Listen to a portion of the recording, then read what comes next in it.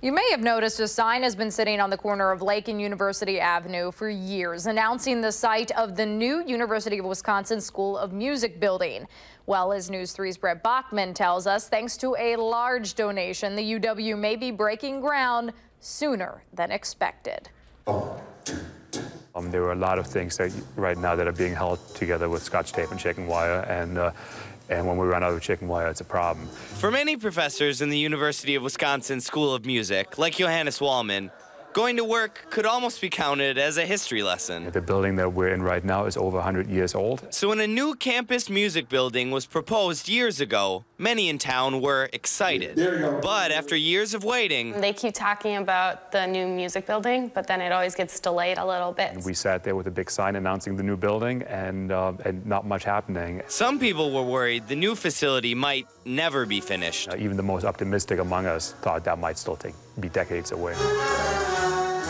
Until last week. Sure, it might sound like a busy street right now, but thanks to a $25 million gift from the Mead Witter Foundation to the UW School of Music, standing here in a couple years might sound a little bit more like this.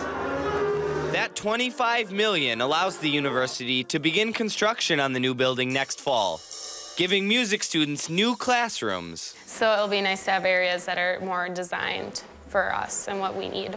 And a new concert hall. You should be able to hear a single violin play pianissimo while a fire truck is going by, sirens blaring. Leaving the days of fixing things with chicken wire officially in the past. Just to be able to go into a building and turn things on and they work, and and not having to rig anything up, just lets you focus on making the music, which is really what we want to do. You gotta hear the subdivision of the rhythm. In Madison, Brett Bachman, WISC News 3. And UW will name its new music school the Mead Witter School of Music. The new building's large concert hall will also be named after the donors. It's expected to open in 2018.